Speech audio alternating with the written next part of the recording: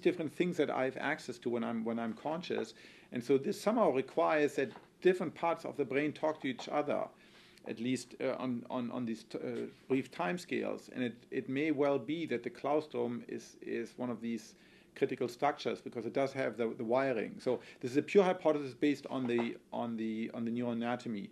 So here Francis Crick is following what was so successful when he and Dr. Jim Watson did this for DNA, that structure and function are clearly related. That if you look at a highly evolved system, organ like the brain, when you have this unique structure, it probably has a unique function, and that you may be able to infer the function from its structure. In this case, because it has this widespread connection, we've surmised, and we've written his last article on it, that it's like the conductor. This is sort of the analogy. It's not a theory, it's an analogy. It's like the conductor, that it synchronizes among the different parts of the cortex, and it keeps them all in synchrony.